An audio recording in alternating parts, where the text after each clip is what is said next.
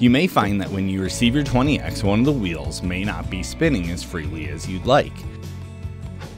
First, you'll need a 10mm wrench in order to loosen the nut on the adjustment lever. Be sure to hold the brake cable in place while you loosen the nut. Once the nut is loose, move the adjustment lever towards the end of the cable to allow the wheel to spin freely. Move the adjustment lever back and forth until you find a spot where the wheel spins freely, but it also engages the brake with minimal movement. Once you've achieved this, tighten the 10mm nut. Now spin the wheel and test the brake using the handbrake on the handlebar. If you're not satisfied with the feel of the brake, move the adjustment lever back and forth once again until you find an optimal place.